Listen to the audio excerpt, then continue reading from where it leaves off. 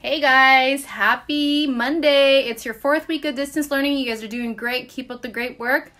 If you notice, I do have a lot of hair clips in my hair because I decided to give myself some bangs, and I'll let you figure out why I did it. I do want to go over 2 things for this week. Friday, I want to set up a Google Meets, one in the morning and one in the afternoon, just so that we can chat and see each other, because it sounds like you guys miss each other. And I'll let you guys decide the topic of conversation, or if you guys have an activity that we can do as a group, leave a comment below. And then the second thing I want to go over is a new tab that I put in Google Classroom. It's called Late Work. When you turn in something late, I don't get a notification for it, so sometimes I might skip it or might miss your work. So before you turn in any late work, make sure you fill out that Google form. So just as a friendly reminder, when you turn in late work, I'll still grade it, give you full credit.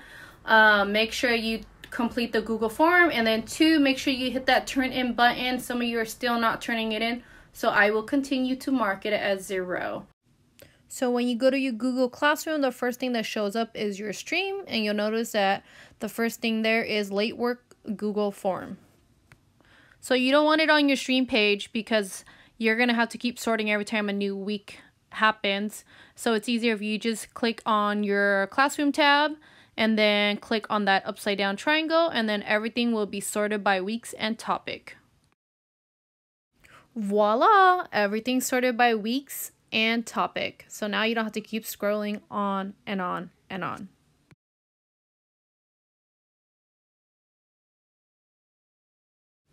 So this is what the form looks like. You want to start with your last and then first name, and then pick your class period, and then type in the assignment name. You can always copy and paste it from Google Classroom.